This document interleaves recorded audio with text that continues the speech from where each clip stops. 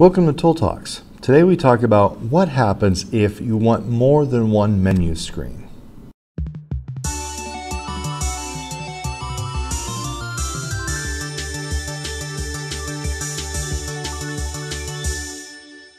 Alright, so we're almost done with UI, I promise.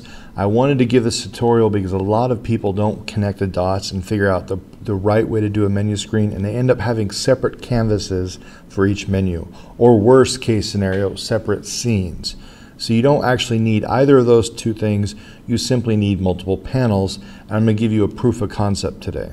So as we wrap up UI, I want to talk about one more thing, and that is the situation if you have multiple menus. A lot of times in games you're going to have a main menu, a secondary menu, and possibly even a third, although not often, before you start the game. And it's very tempting to think that you need a separate canvas for each one of these, but you actually don't. So what I've done is I've taken our anchor example and I've changed the panel 1 to be main menu. Then I've added another panel and called it single player game. But in this case, I have disabled it. So you see, but if real quickly, if I disable main menu and I enable single player game, you'll see that I have one button in the middle of the screen that says back, and the idea here is this will be a back button to take me back to the main menu. So you can go ahead and make a new panel, add a button that says back, and then just disable it. You go back to main menu. And what I did is I took the third button that's anchored around itself, so it scales. I've called that single player. So that sets up what we're going to do. I've made a new script called panel handler, and if we open it up, we'll see that there's a very simple public void set panel, and I pass in an integer p. If the p is equal to 0, I set p1 set active true, p2 set active false, break. If case 1, then p1 set active false, p2 set active true. So it inverses each other. What are p1 and p2? They are public game objects. They're actually going to correspond to the panel. And you could consider this and realize that I'm essentially going to be scaling this to however many menus I have. They don't have to be in depth either. I could have one main menu and maybe 6 or 7 sub-menus and then the game. A rule of thumb is you don't really want the user to go through more than 2 levels of main menus before you get to the actual game. But if it has to happen, it has to happen.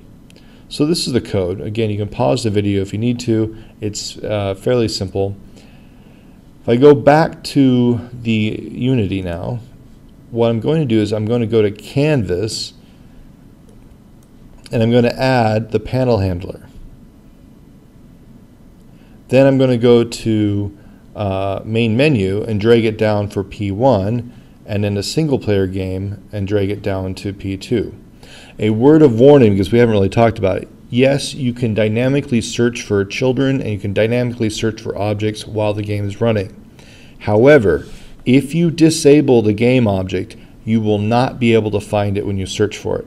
So this is why it's best to use these kind of variables to hold pointers to it. Otherwise, you will not be able to find single player game, even though it's there, if it's disabled. The last thing we have to do is we have to click on button 2, and we have to go and add our canvas object. Then we set panel handler.set panel. And here notice it takes an integer. It's not a dynamic variable, so we can specify the parameter. In this case, we want 1. So panel 1 is going to be single player, panel 0 is going to be the main menu.